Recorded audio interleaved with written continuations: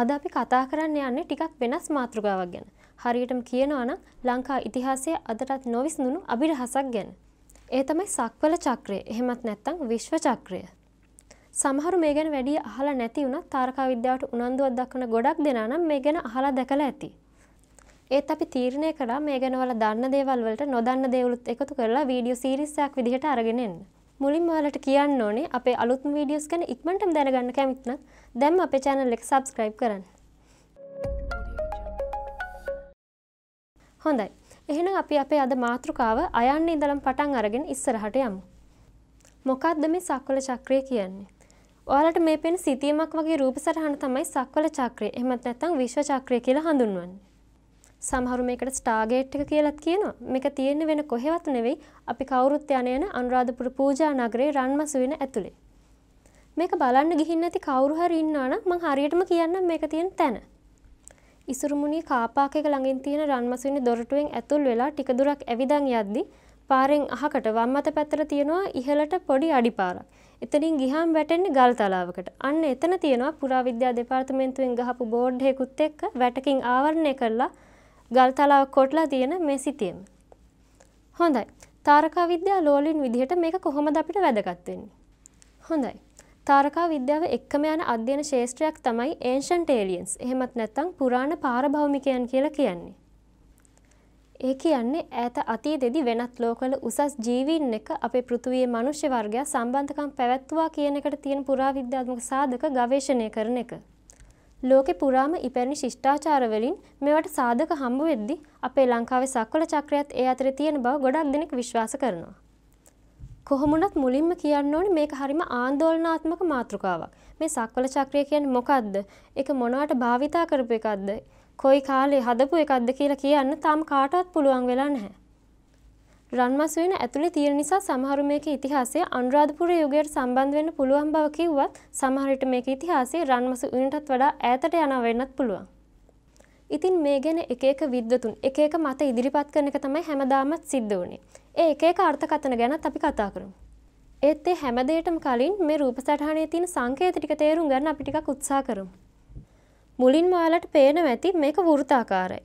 විශ්කම්භයේ metre 1.8ක් පමණ වෙන බාහිර වෘත්තය ඇතුළෙන් තවත් අභ්‍යන්තර වෘත්තයක් තියෙනවා. ඒ වෘත්ත දෙක අතර කොටසේ තියෙන එක සත්ව රූප නේද? හොඳින් බැලුවම මාළු, කකුලුව, හක්බෙල්ලෝ, කැස්බෑව වගේ මූදු සත්තු වගේම හරියට අඳුන ගන්න බැරි සත්ව රූපත් ඒ අතරේ තියෙනවා. දිය කිඳුරෙක්ද කියලා කියන්න පුළුවන් රූපයක් හැමත් ඔයාලට පේනවා ඇති. වෘත්ත සටහනේ හරිමැද තියෙන්නේ පැත්තක දිග අඟල් 14ක් වෙන සම චතුරස්‍රයක්. ඒක ඇතුලේ ඒක කේන්ද්‍රික වෘත්ත 7ක් පේන්න තියෙනවා. ඒ වගේම වෘත්ත කට්ටලයක් තවත් තැනක තියෙනවා ඔයාලට පේනවා ඇති. ඇතුලේ ධන ලකුණක් තියෙන ප්‍රමාණයෙන් සමාන වෘත්ත 20ක් මුළු සිතියම පුරාම විසිරලා තියෙනවා. බැලු බැලමට නම් ඒවයි ව්‍යාප්තිය සම්මිතිකයි වගේ නේද? ඒත් හොඳට බැලුවොත් පෙනේ සමමිතික නෑ කියලා. ඒ හැම වෘත්තයක්ම තියෙන්නේ සරල රේඛාවලින් වෙන් කරපු කොටු ඇතුලේ බවත් ඔයාලට පේනවා ඇති. ඒ වගේම කුඩයක හැඩයේ තියෙන සංකේත දෙකකුත් පිරමීඩාකාර සංකේතයකුත් තරංග සලකුණකුත් මේකේ දකින්න පුළුවන්. අනිත් වැදගත්ම දේ තමයි මෙතන තියෙන පූර්ව බ්‍රාහ්මී ශිලාලේඛනය. ඒකේ සඳහන් වෙන්නේ පණකි පනශ කියන වචන දෙක. ඒකේ අදහස තමයි 53 කියන සංඛ්‍යාව. ඔයාලට ඕන ගණන් කරලා බලන්නත් පුළුවන්. මේ සිතියමේ තියෙන සංකේත ගානත් 53ට සමානයි. ඒ වගේම ඔයාලා චක්‍රයේ ඉස්සරහා පොළොව දිහා බැලුවොත් ඔයාලට පේනවා බිම වාඩි වෙන්න පුළුවන් විදිහට ගල් තලාව හාරලා සකස් කරලා තියෙන ආසන පේලියක්. බැලු බැලමට 4ක් වගේ පෙවුනත් ටික සැලකිල්ලෙන් බලනකොට පේනවා ආසන 5ක් තියෙන බව. ඒ අතරින් මැද එක ඍජුකෝණාශ්‍රාකාරයි, ඉතිරි 4 අර්ධ කවාකාරයි. හරි. මේකේ තියෙන සංකේත ටික අපි දැන් හඳුනාගත්ත නිසා මේ ගැන පළ වෙලා තියෙන මත ටික අපිට දැන් ලේසියෙන්ම බලන්න පුළුවන්. මම කලිනුත් කිව්වා වගේ මේක හරිම ආందోලනාත්මක පුරාවස්තුවක්. මේ ගැන හරි විස්තරයක් තියෙන ලේඛනයක් තාම කොහෙන්වත් හම්බ වෙලා නැහැ. ඒ නිසා දේශීය වගේම විදේශීය පුරාවිද්‍යාඥයන්, ඉතිහාස ගවේෂකයන් මේක එක එක විදිහට අර්ථ දක්වලා තියෙනවා. ඉංග්‍රීසි යටත් විජිත කාලේ ලංකාවේ හිටපු පුරාවිද්‍යා කොමසාරිස්වරයෙකුණු HCP බෙල් කියන විදිහට මේ සක්වල චක්‍රය කියන්නේ ලෝක ධර්මතාවය දිහා බෞද්ධ දෘෂ්ටි කෝණයකින් බලලා කරපු නිර්මාණයක්. එහෙමත් නැත්නම් ලෝකෙ ඉපැරණිම ලෝක සිතිමක් වෙන්න පුළුවන් බවයි ඔහුගේ අදහස. ආචාර්ය සෙන්රත් පරණවිතානයන් දරන්නෙත් ඒ වගේම අදහසක්. ඒ වගේම මේක මහායානික දර්ශනයේ එන යන්ත්‍රයක් එහෙම නැත්නම් මණ්ඩලයක් වෙන්න පුළුවන් කියලයි මාටින් වික්‍රමසිංහයන්ගේ අදහස. ඒ වගේම මෙතන තියෙන ආසන ටිකත් එක්ක බැලුවහම අපිට හිතන්න පුළුවන් කවුරු හරි ඒවයි වාඩි වෙලා මේ චක්‍රය දිහා බලන් ඉන්න ඇති කියලා. ඒ ගුරුවරයෙක් සහ එයාගේ වටේ වාඩි වුණු ගෝලය 4 දෙනෙක් වෙන්නත් පුළුවන්. බෞද්ධ භික්ෂූන් වහන්සේලා එහෙමත් නැත්නම් හෙළ ඍෂිවරු මේක භාවනා කර්මස්ථානයක් විදිහට යොදාගත්තද කියලත් අපිට සැක හිතෙනවා. අනික් අතට මේකේ වටේ තියෙන සත්ව රූප නිසා පැරැන්නෝ ඔවුන්ගේ දෘෂ්ටි කෝණයෙන් ජීවේ පරිණාම ක්‍රියාවලිය රූපණය කරලා කියලත් සමහර තැනක සඳහන් වෙනවා. නමුත් ඒ රූපවල ඉන්නේ මුහුදු ජීවීන් පමණක් වීම නිසා සමහර රූප හරියට අඳුරගන්න බැරි නිසාත් ඒ මතය එතනින්ම නිෂ්ප්‍රභ වුණා. මේ ගැන පළ වෙලා තියෙන රසවත්ම අර්ථකථනය තමයි මේක තාරකා දොරටුවක්. එහෙමත් නැත්නම් ස්ටාර්ගේට් එකක් කියන එක. ස්ටාර්ගේට් කියන ඩිවයිස් එක විද්‍යා ප්‍රබන්ධ චිත්‍රපටවල ඔයාලා අනිවාර්යයෙන්ම දැකලා ඇති. සරලව ගත්තාම ස්ටාර්ගේට් එකක් කියන්නේ කාල අවකාශයේ ස්ථාන දෙකක් අතර ඇති වෙන කෙටි පාරක්. එහෙම නැත්නම් වර්ම් හෝල් එකක්. එහෙමත් නැත්නම් අයින්ස්ටයින් රෝසන් බ්‍රිජ් එකක් එක්ක සම්බන්ධ වෙන්න පුළුවන් දොරක්, පෝටල් එකක් වගේ දෙයක්. අපේ දුරමිනුම් වලට සාපේක්ෂව ඉතාම විශාල දුරවල් විශ්වය හරහා ශනිකව තරණය කරන්න පුළුවන් ඩිවයිස් එකක්. අපේ සක්වල චක්‍රයත් මේ වගේ ඩිවයිස් එකක් වෙන්න පුළුවන් කියන අදහස ගොඩක් පුරාවිද්‍යාඥයෝ නම් ෆැන්ටසියක් කියලා ගණන් නොගෙන ඉන්නවා. නමුත් අර මං කලින් කිව්වා වගේ මේ ගැන කිසිම මතයක් තාම සනාථ වෙලා නැති නිසා මේ අදහසත් අහක දාන්න බෑ කියන මතයේ ඉන්න මධ්‍යස්ථ මතධාරී ගවේෂකයොත් ඉන්නවා.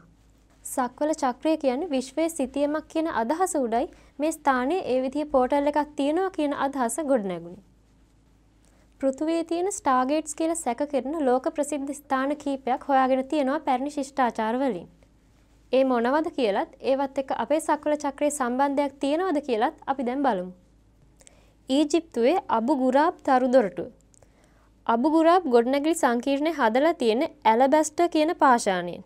ඒ පාෂාණවල විශේෂ කම්පන සංඛ්‍යාතය නිසා මිනිස් මනස සූක්ෂම විදිහට ආධ්‍යාත්මිකව යම් මට්ටමකට එන බවත් එමගින් විශ්වයේ ශක්තියින් සහ උසස් ජීවීන් එක්ක සම්බන්ධ වෙන්න පුළුවන් බවත් ඊජිප්තු වේදීන් පවසනවා.